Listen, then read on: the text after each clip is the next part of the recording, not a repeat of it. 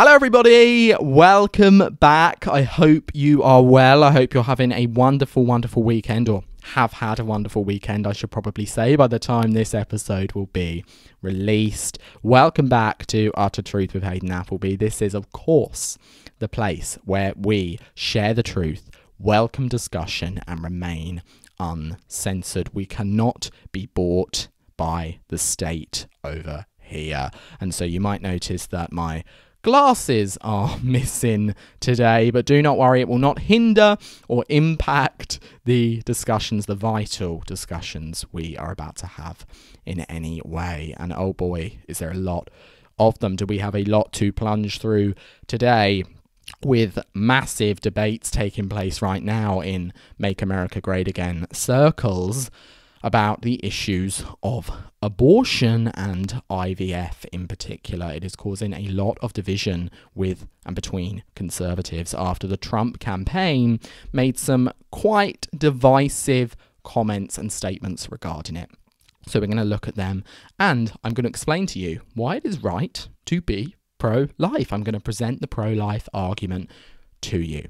And last but not least, a hot take about how the left has changed, how it has morphed into something dark and sinister.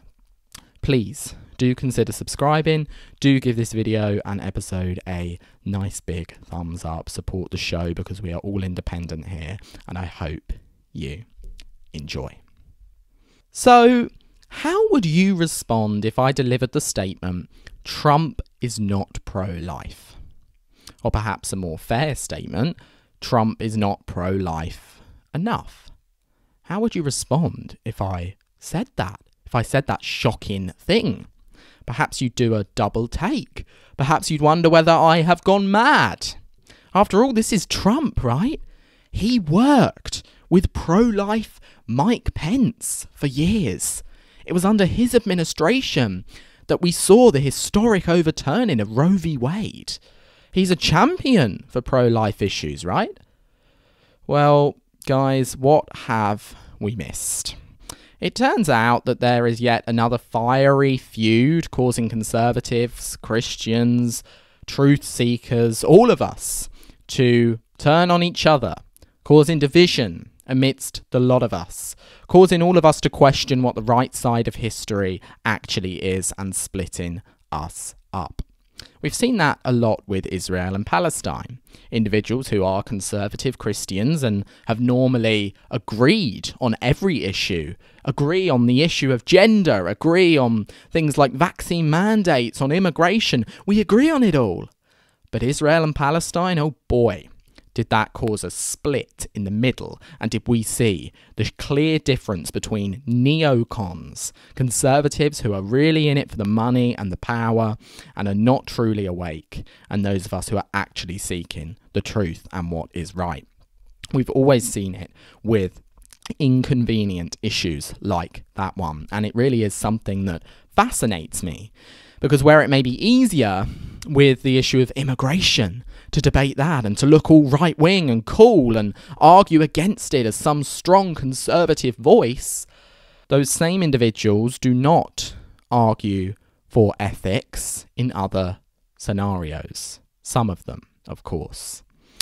And in this case, it is the issue of abortion, and actually just the issue of life, of living human beings, that has caused this split after Donald Trump and JD Vance have raised the already pretty high bar for the conservative Christian vote. But how have they done that? Well, let's take a look together at the clip, the incredibly viral clip, where Trump makes the statement that really has contributed to all of this debate. In Florida, the state that you are a resident of, there's an abortion-related amendment on the ballot to overturn the 6-week ban in Florida. How are you going to vote on that? Well, I think the 6-week is too short. It has to be more time, and so and I've told them that I want more weeks. So you'll vote in favor of the amendment? I'm voting that, I am going to be voting that we need more than 6 weeks. Look, just so you understand, everybody wanted Roe v. Wade terminated for years, 52 years. I got it done. They wanted it to go back to the states. Exceptions are very important for me, for Ronald Reagan, for others that have navigated this very, very interesting and difficult path. There we go. That's that then. Donald Trump discussing how absolutely awful a 6-week abortion ban is and how unfair it is and how he believes in exceptions and ultimately how he's pretty pro-choice. So what he is referring to there and what's being discussed in that brief interview that for some reason he is conducting with the mainstream media is how he will vote specifically on the issue of Amendment 4 in Florida, which is an issue that has certainly been cropping up a lot, especially with the fabulous Ron DeSantis as governor of that great state, who is, as far as I can tell, very pro-life, a great advocate for unborn children. And so what is Amendment 4 in particular? Well, if we read from ballotpedia.org, it is known as the Right to Abortion Initiative. And voting for the amendment would mean voting in support of adding the following language to Florida's Constitution Declaration of Rights. So, first and foremost, if you vote yes in support of Amendment 4, quote, a yes vote supports adding the following language to the Florida Constitution's Declaration of Rights. Quote, no law shall prohibit, penalise, delay, or restrict abortion before viability, or when necessary to protect the patient's health as determined by the patient's healthcare provider. So, if you vote in favour of Amendment 4, you are voting for that phrase to be added to the Florida Constitution, that no law will essentially prohibit abortion before viability or after viability if there is a risk to the patient's health, to the woman's health. And essentially a no vote, so voting against Amendment 4, would oppose adding these words to the Constitution. And in order for Amendment 4 to pass, a 60% approval supermajority is needed. But what does this amendment actually mean? Well, in layman's terms, it means that the state cannot interfere or make any laws in relation to women having abortions before the viability of the baby. So according to NBC News, that's around 24 weeks. So if Amendment 4 passes, DeSantis would not be able to implement any law preventing abortions from taking place before 24 weeks, which is 6 months through the pregnancy. And as you can also read, abortions essentially up to birth, late-term abortions, will also be legal if this amendment goes through, if it is necessary for the woman's health. But the problem with phrases like that is how ambiguous they are. What each medical professional sees as necessary for a woman's health may vary. And so, therefore, if this amendment was to pass, God forbid, then the current 6-week abortion ban that was put in place in May in Florida would be overhauled. It would be broken. It would be removed from the Constitution. So it's an important amendment. This is a vital amendment. It's going to hugely change abortion law in Florida. And thus for Trump to almost criticize the 6-week ban and imply his support of Amendment 4, despite the fact that a baby's heart starts beating at about 5 weeks, not 6, 5. Yeah, that's understandably upset a lot of pro-lifers, and that has understandably made us massively consider our vote to some extent. Our vote, especially on some of these key policy issues.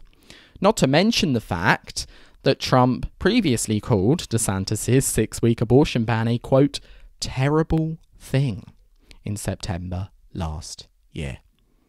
So, to be clear from the offset, Trump has never been objectively pro-life.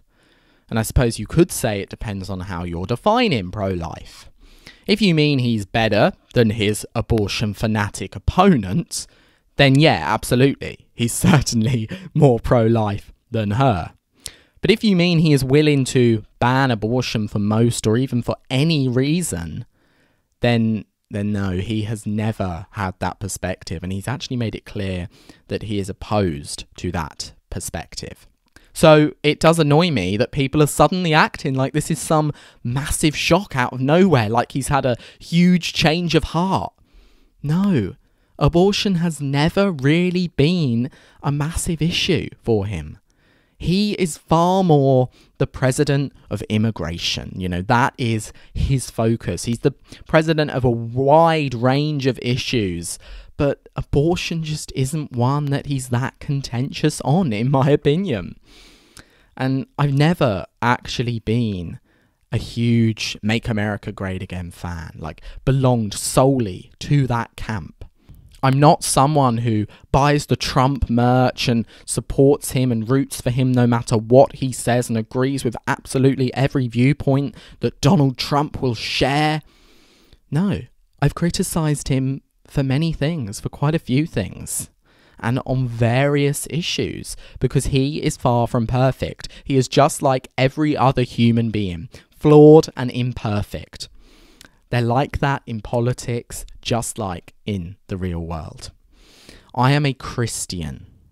I'll say it again. I am a Christian.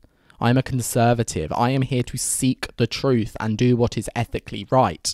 It is not about, at the end of the day, and I want to make this really clear, it is not about staying loyal to the right. It is about staying loyal to what is right. And if that, in some cases, might come in contradiction to what Donald Trump is saying, then that's okay.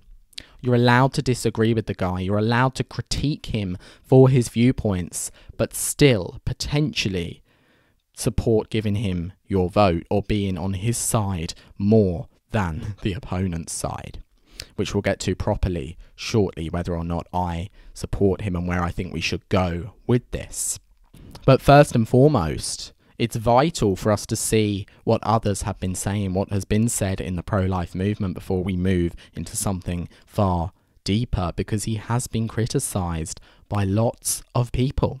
By lots of people I follow, I support, I root for, by lots of people who really do seem to stand up for the truth. And the reason for that is because just before the Trump video was released, where he implies that he will not be voting against Amendment 4, but will be supporting it. Just before that, Trump's running mate, J.D. Vance, conducted an interview with the mainstream media also, and he had this to say about him and Trump's approach to a proposed abortion ban. Take a look. Democrats made the case this week and beyond this week that Donald Trump, if elected, will impose a federal ban on abortion if he wins. Now, Donald Trump says he won't, but can you commit, Senator, sitting right here with me today, that if you and Donald Trump are elected, that you will not impose a federal ban on abortion? I can absolutely commit that, Kristen, and Donald Trump has been as clear about that as possible. I think it's important to step back and say, what has Donald Trump actually said on the abortion question, and how is it different from what Kamala Harris and the Democrats have said?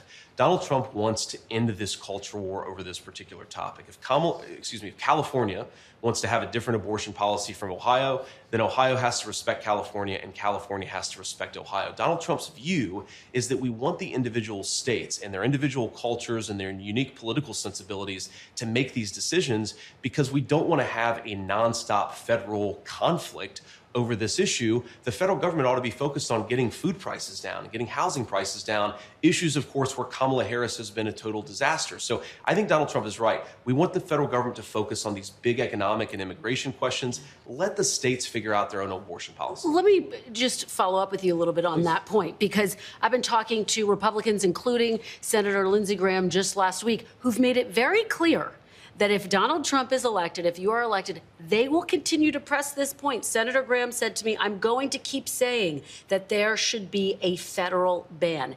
If such a piece of legislation landed on Donald Trump's desk, would he veto it? Well, I think it'd be very clear he would not support it. I mean, he said that explicitly. Yeah, I mean, if you're not supporting it as the President of the United States, you fundamentally have to veto it. So he would veto a federal abortion ban? I think he would. He said that explicitly, that he would.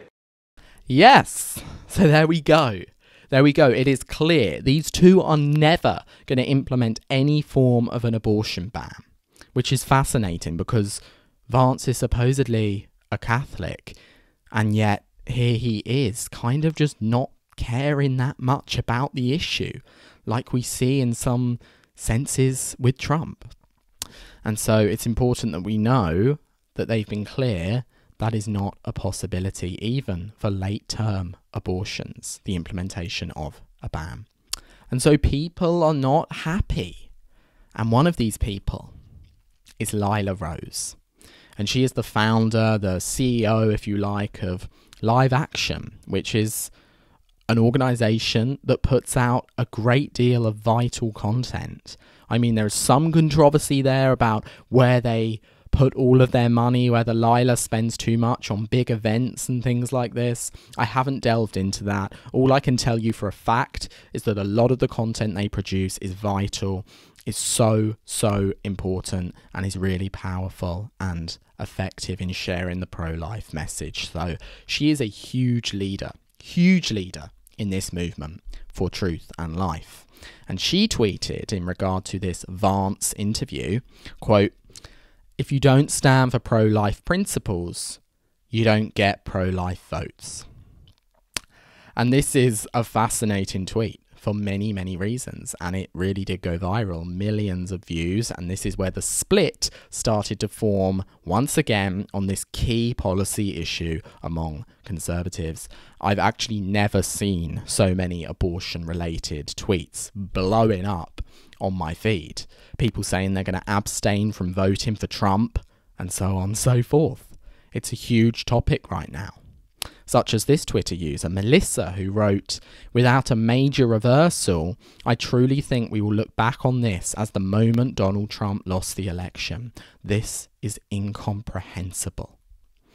And the renowned and great Ali Beth Stuckey wrote, quote, "I am fighting hard to get Christian women engaged in and enthusiastic about this election. Abortion is their biggest, though not only, issue. Doing everything I can to warn them against a Kamala presidency." Statements like this make that much more difficult.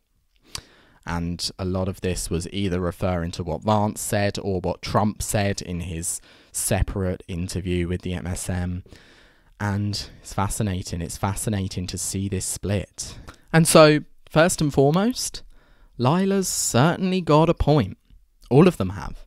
Ali's got a point. Melissa's got a point. Because the main body of Vance's argument here in his interview seems to be, well, we prefer it in the hands of the states because at least then some states can be strongly opposed to it and others can do what they like. But I'm sorry, that is not the way you should look at this issue, especially if you claim to be pro-life and stand for life. Does that mean that babies in California with the far left Gavin Newsom are less valuable than babies in Texas? Oh, Texas will be more likely to ban abortion than the far left California, but that's all right. You know, at least we're saving babies in Texas. No. That's not all right, Vance. It's not all right, Trump. It is not all right, guys. As a Catholic, J.D. Vance, you should know that. Babies deserve protection in every single state, every city. We don't get to say, well, it's not a federal issue, so, you know, it's just a shame if they die and they're millions in separate states. It's not our state, so, yeah. No. Babies matter. And their location, inside or outside the womb, their house, their address, that does not change that fact. And also, just to criticise the Trump-Vance campaign even further on this issue, When he says that the job of the federal government in that clip should be issues of immigration and the economy, you know, making sure people can feed their families, put food on the table, pay their rent, but abortion should remain in the states. That shouldn't be a federal issue. What he's essentially doing there is he is downplaying the issue of abortion. He is implying it's not as important as issues like immigration and the economy. That's what he's doing. And a hell of a lot of conservatives do this. I genuinely don't understand it. Why should immigration be a federal issue but abortion shouldn't?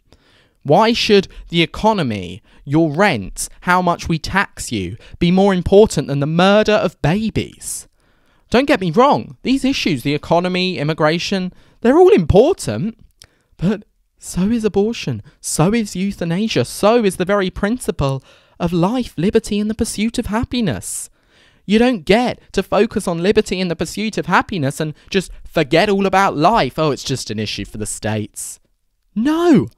What they are doing there is implying it is less important than the ones that will win them the votes. And that's a shame. You know, that really is a shame.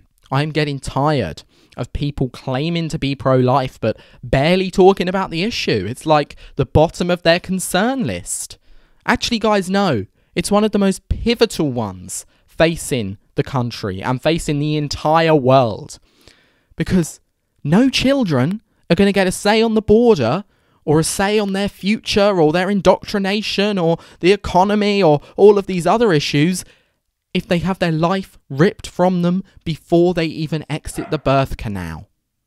This should be a primary issue. And so I urge Republicans, I urge conservatives to please just grow a spine. Grow a spine and be stronger and tougher on it. And I also urge social media users and influencers who claim to seek the truth and who claim to fight corruption. I urge them to care a little about this issue too. For example, Andrew Tate. Oh my goodness, I'm not impressed with him right now. Andrew Tate, who had a little message for people who are just so bothered about baby murder. Let's take a look. Conservatives are losers. We all knew this, which is why they perpetually lose to the biggest losers in the world, which are liberals. But I've logged onto Twitter this morning, and all the conservatives are crying their eyes out because Trump is passing some bill that allowed the states to decide abortion as opposed to it being nationally decided. And all the conservatives are having a breakdown. Oh my God, we can't vote for Trump because of the abortion. You're not going to vote for Trump over abortion. Don't you think we need a border? Don't you think the economy needs fixing before China perpetually buries us? You think once China's in charge of the world, they're ever going to give USA a chance to recover? Ever? No.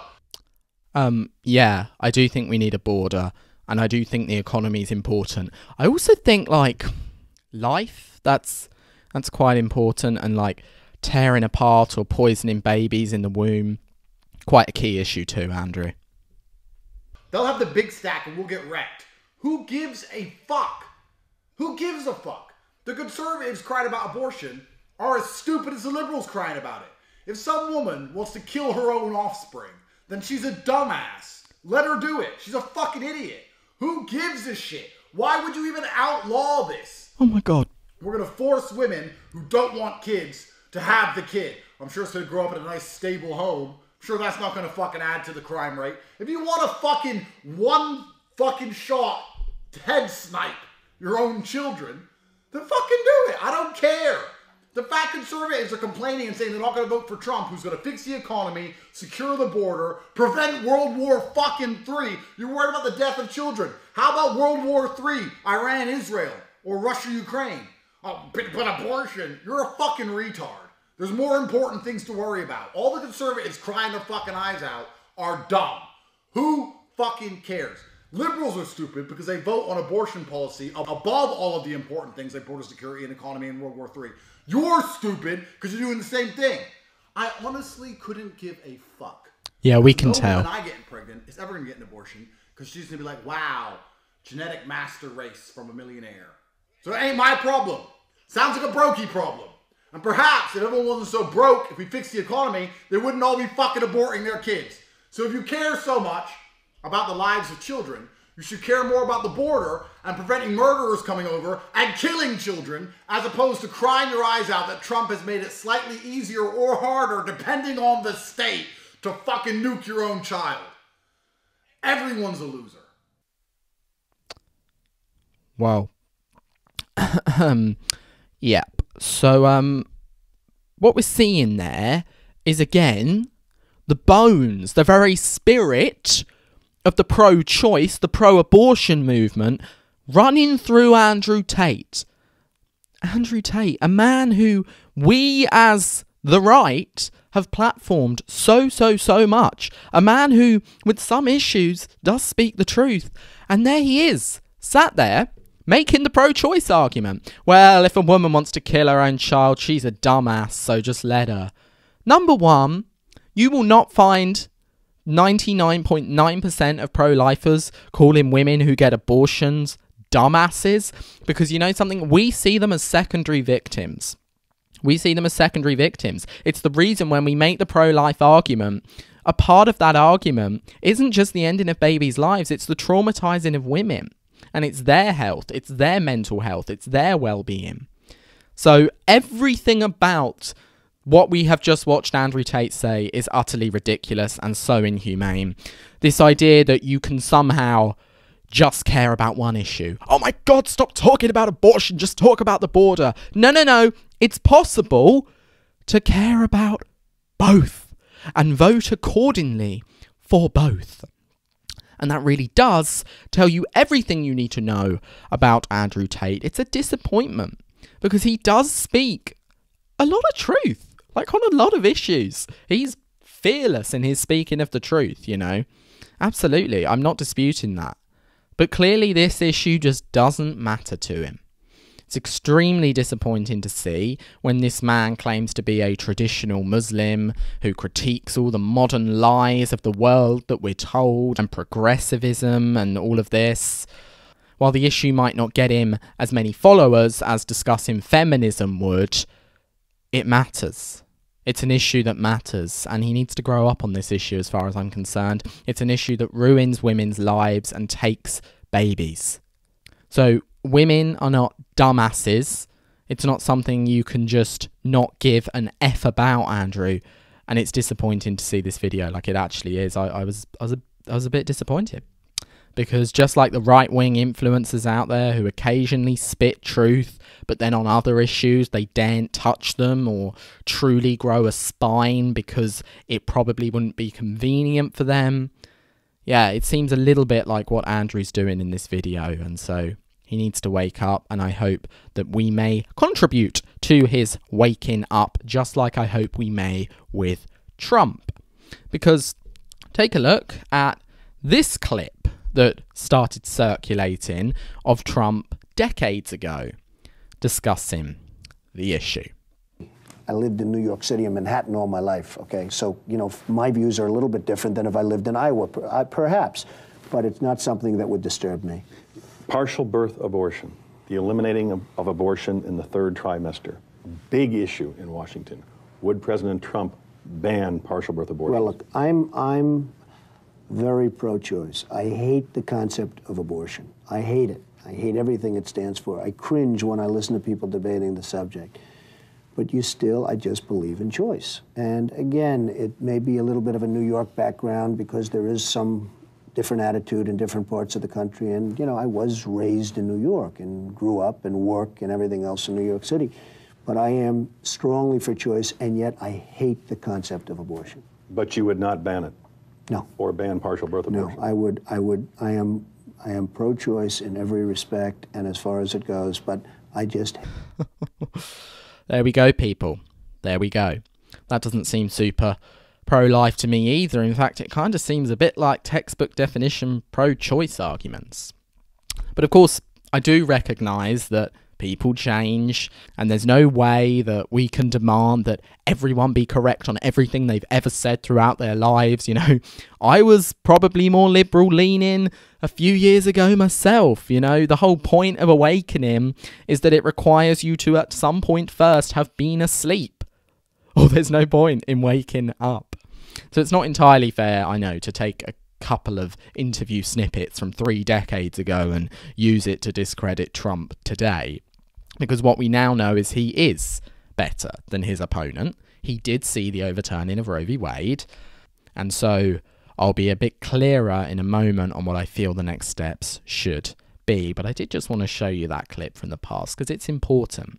He is not the most pro-life guy you're gonna see or find. He just isn't, unfortunately.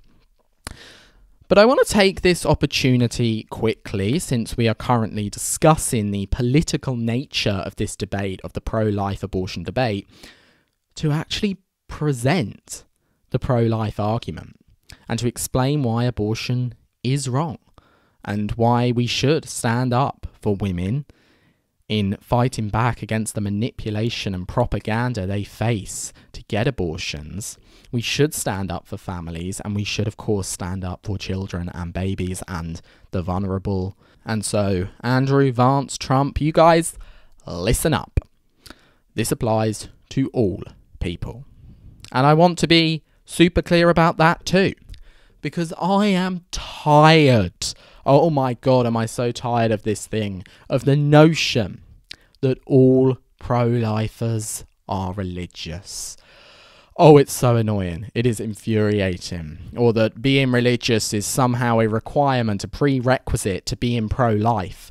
It's so ludicrous. The idea that, oh my God, it's just the conservative Christians who are trying to take away my bodily autonomy. Absolutely ridiculous. I mean, in fact, there is this great Instagram account run by a woman, I might add, because, oh my God, what a revelation. Women can be pro-life. It's not just men trying to take away your rights. No, women can be, and in great numbers are pro-life. And there's this great account run by this woman called Secular Pro-Life, which presents this exact case in such a powerful way. Presents the case that ultimately the only requirement you need to be against abortion is to have a moral compass, is to have a conscience and maybe a tiny, weeny bit of intelligence, but not religious belief. While religious belief can complement being against abortion and being against various issues, it is far from a requirement. And so why? Why is abortion wrong? Why are pro-lifers against it? Well, it is wrong for one fundamental reason. There's a few, but one fundamentally. And that is because it is wrong to actively and intentionally end the life of a 1, vulnerable, 2, living, 3, human, 4, being. It is wrong to intentionally end the life of a vulnerable, living human being, or we might say of any living human being, but it is especially wrong when they are so vulnerable. And so if we split this up categorically and we look at them all individually, number 1, vulnerable. Well, babies in the womb are absolutely vulnerable. We can't hear their screams. We don't know if or when they are in pain. We don't know what's going on. They can't fight back, so they are absolutely vulnerable when the abortionist acts upon their bodies. So tick that damn box. Number 2, human. Well, yeah, I think hopefully most pro-choicers would also agree that babies in the womb are human. They are a member of the human species. They are not dogs or wolves or cats. So tick that box. Number 3, a being. Well, yeah, we're all beings, animals, humans, we're all beings. So I think that box is kind of just automatically ticked. And number 4, living. And this is where the disagreement occasionally comes in between pro-lifers and pro-choicers. But I'm afraid it's not an opinion. It is a fact that babies in the womb are living. They are alive. They are living human beings. The majority, virtually every biologist you could find, and virtually every biology textbook you pick up will teach you that life begins not at 6 weeks, not at 24 weeks, not when the baby leaves the birth canal. No, life begins at conception. Look it up on Google right now. Do it after you finish watching this. The fertilization of egg cell and sperm cell forms life. Grade 1 biology, guys. Life does not magically happen when the child exits the body. Life happens through fertilization. And so a 1-week-old fetus is, objectively and factually, a living human being. We can have a debate about whether they deserve the right to life, about whether their life has meaning at 1 week. That is the debate we can have with pro-choicers. But the debate of whether they are alive or not, it's just not a debate, or it's a meaningless debate, because there is an objective truth. Babies in the womb, they are growing, they are developing, thus they are living from the moment of conception. And the characteristics or the lack of development that baby has, that does not change that biological fact. And so Christians, we believe that before the Lord formed us in thy womb, he knew us, right? But that doesn't mean that being against abortion is solely a religious idea, a religious doctrine.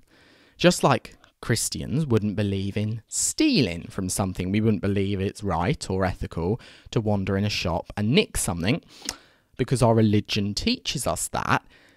It doesn't mean that atheists and people of other faiths all believe in stealing, or should believe in stealing, or will go around stealing. And in the same way, just because we don't believe in ending babies' lives, and our religion and our religious beliefs complement that, that's not because of our religion alone. That's just because we have a moral conscience and we can see this industry for what it is. And so, sadly, I'm not suggesting for a moment that everyone who's pro-choice is evil. I have pro-choice friends, family members. I'm not suggesting that. Most of them, there are a handful who are certainly evil, but most of them, I would say, are just manipulated to believe that what they are advocating for or believing in is right by a greedy industry who spends a lot of money, on advertising and profiting off the suffering of babies, oftentimes women, fathers, and whoever else, the destruction of families. And so overall, abortion is wrong because ending innocent lives is wrong. And it's never, ever the solution to a tough or an accidental situation or past suffering, because often, well, always, it leads to more for at least somebody. But it's not just the issue of abortion and the ending of lives in regard to Trump that has sparked outrage recently, but also the issue of IVF, which we're going to touch on briefly. Because what did he say about IVF, you might be wondering? Was he a bit too light on that issue too? Well, actually, he wasn't just light on the issue. He wasn't just light on speaking about it or not being firm enough. But he was actually incredibly pro it. Incredibly pro IVF to the extent that he said that the American taxpayer should fund said industry. Take a look at this. It is truly extraordinary. What's the Trump administration going to do when it comes to IVF if you get elected? Right. Well, as you know, I was always for IVF right from the beginning. As soon as we heard about it, it's fertilization and it's helping women and men and families. But it's helping women able to have a baby. Some have great difficulty, and a lot of them have been very happy with the results, as you know. And what we're doing, and we're doing this because we just think it's great, and we need great children, beautiful children in our country. We actually need them. And we are going to be, under the Trump administration, we are going to be paying for that treatment. So we are paying for that treatment. All Americans who want it? All Americans that get it, all Americans that need it. So we're going to be paying for that treatment, or we're going to be mandating that the insurance company pay. Yes. So I do want, and I really do want to treat this subject and this topic sensitively, like I always try to treat the topic of abortion also, acknowledging the arguments of both sides, you know, acknowledging the suffering people may have when making these decisions, because it is emotional. It's emotional for so many people. And I recognise that. I do get tired of us demonising each other, of us saying that, you know, everyone who's pro-choice, as I just kind of mentioned, they're all evil. And everyone, they then call us, who is pro-life, we're all like anti-women and misogynists. I get tired of that kind of division. No side is solely and completely heartless and cold, because we just disagree and we need to bring the truth to the surface, okay? And so I do want to speak also in regard to the issue of IVF with great sensitivity, because I recognise how much of a poignant topic it is for so many men, women, families, couples. But seeking the objective truth is nonetheless vital, okay? So the truth is, IVF has helped and has changed the lives of many people. It really has, for the good, okay? Nobody is denying that. Nobody is denying the wonder that IVF has brought to couples who cannot conceive and who want nothing more than to raise a family. And I think this is why Trump is kind of voicing a massive support of it, because as a Christian who is all about procreation myself and sees it as so beautiful and loves the idea of creating families, I see how that would be lovely and how we should promote the raising of families as Christians. It's what we always do promote. And I sympathise with how hard, therefore, it must be to have the biological, the spiritual urge to bear children, but the inability to do so. It must be absolutely awful. I don't deny that, okay? So IVF has helped so many couples. But guys, we talk about abortion on and on and on. Well, some of us, which is good, absolutely, obviously. But the problems with the IVF industry aren't discussed as much, and we're all to blame for that. Maybe it's because we don't see the problems as on the same level as abortion, maybe something along those lines, but it is vital that we acknowledge what the IVF industry has become. Because you see, it's become transactional, just like surrogacy, you know.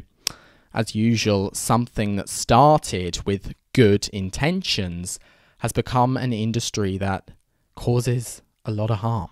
It destroys tens of thousands of embryos of living human beings, like we established earlier, every year. It is a form, thus, of eugenics, as people don't realise how dark it is discarding human beings when they're not right, you know, when they don't fit a certain category, when they've got a disability or their genes aren't quite as lovely as you'd like them to be. That is quite a dark path to go down. That is a dark industry to embed in the conscience of the public. And not to mention, right, the fact that it can often drive and complement the surrogacy industry too. They sometimes work together, and that is an industry that exploits so many women, that rents their wombs ultimately. But that is a whole separate discussion altogether, and we would need a separate episode for that, to dive into that. But the IVF industry, ultimately, the point I'm trying to make is that it does lead to the destruction of a lot of human life, even if this life is super undeveloped. In fact, according to one report, 96% of IVF embryos are discarded as mere trash. For a total 4% roughly to be chosen and to actually be born. So for Trump, I see why he's coming at it from this angle. I do. I empathise with this one more than his very much politically miscalculated abortion angle. But to tell Christians like he is, to tell truth seekers like he has, that the state will be paying for this and kind of promoting the industry of IVF and what it's become, it's riled a lot of people up. And that also is fair enough. And so I hope you can see how nuanced this discussion is, but how important it is. And sensitive, I know, but vital nonetheless. And so I pray that from this discussion, we won't get the usual division, the usual, oh, he hates women, all of this, but that the points raised can be acknowledged and healthily, that's a good word, healthily discussed.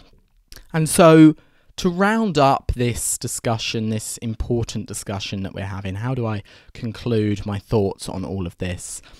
Well, Trump has, and this is important, now made it clear that he will actually be voting against Amendment 4. So that is some refreshing news for us all, and it's really important to know that, because ultimately the abortion, the IVF, the reproductive healthcare lie, and so on and so forth, is so very wrong. And we need to stand up against that now more than ever. I personally think that the conclusion we should form from all of this is actually quite obvious.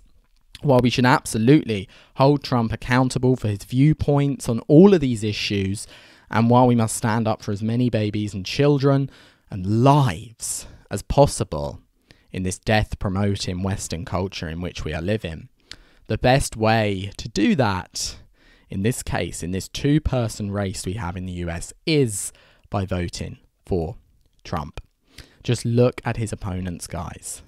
Look at Kamala. Look at Kamala and Joe and the way in which they have made their entire campaign and administration formed around this issue of children, whether they're not killing them, they're mutilating them through these vast, divisive issues over the last few years. They really are extremists when it comes down to it. They are radical on this, and they do not support the imposing of any time limits with abortion and the ending of lives. They regularly lie in relation to this topic about Trump and so on. So think about it. Just think about it is what I'm going to say. I see where Lila was coming from with, you know, we shouldn't just throw our vote around and things. Absolutely not. But Trump is 10 times better on this issue and many others than the coconut tree woman, who hasn't even released an official policy list. You think you just fell out of a coconut tree? You exist in the context of all in which you live and what came before you. And so he's not perfect, but he is the best option out of the mere two that the state presents you with in the US. Do you want Kamala, or do you want the man who saw the overturning of Roe v. Wade? Ask yourself that and then vote accordingly. Do not waste your vote just to prove a point, and thus encourage the electing of the far, far demonic left. Vote against Amendment 4. And do not let Kamala Harris become President of the United States, because I promise you, baby murder, that the ending of lives will be her religious sacrament. And so I also today wanted to take a look at, of course, our hot take, and as always, a very philosophical, politically philosophical and important one. That's why they're spicy hot takes on this show. And this was shared by Catherine Berbising. I hope I'm pronouncing her name correctly. She's very much renowned right now, especially in the UK, as in regard to her school. There was a great controversy surrounding it. She's known as one of the strictest head teachers, and she is really fascinating following a lot of her stuff, especially on X. She's very politically philosophical, maybe even historical with some things. She shares a lot about children, of course, as a head teacher. And so it's really, really important. And she is responding in this hot take I've selected to a tweet that says, quote, "The left now is not anything like the left was when he was a young man. So what is the point being made here?" This was just kind of a reply to something, and it's in regard to Thomas Sowell. And Catherine responds with the hot take, which is, quote, "Good point. Those on the left used to be social conservatives. Social conservatism was universal across the political spectrum. Now, nihilism, hedonism, excuse-making, victim hierarchies, truth allergy, and absolution of guilt are what drives them." And oh my God, I mean, you can see she's a head teacher with some of that language. Isn't it fascinating? And isn't she bang on? I mean, I've discussed this with my mum a lot. It's fascinating to me. I've probably discussed it on the show too. The way in which the twisting of the old school left vote has just manifested. Whether it's in the US or over here, I'll use the example, the old school Labour voice that used to be encouraged. I mean, the traditional red wall, we might call it in the UK, their voice and how much that has shifted. The old left voice, I mean, when you think of those traditional Labour voters, the miners, you think of people who are actually in their cultural views, their social views, traditional and pretty conservative. I mean, you can imagine how so many of them respond to the issues of today, like gender ideology. But it's not just the UK where this utter shifting of who the left is, of the spirit of left-wing politics has taken place, and how it's become so much more radical and turned into your green-haired TikTok influencers. It's, of course, taking place in the US too. And I'm going to link here to another viral tweet. This one's shared by Jamie Quint. And it appears to feature a political manifesto. And at the top of this, he wrote, MAGA. So referring to Make America Great Again, the Trump manifesto. Before them writing, quote, "Oh, wait, no. That's the 1992 Democratic platform." So what I'm about to read to you was presented by the Democrat Party in 1992. Ready?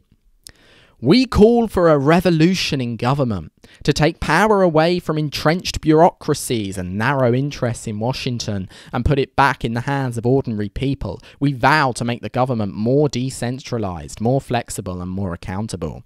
We call for the restoring of basic American values, individual liberty, tolerance, faith, and family.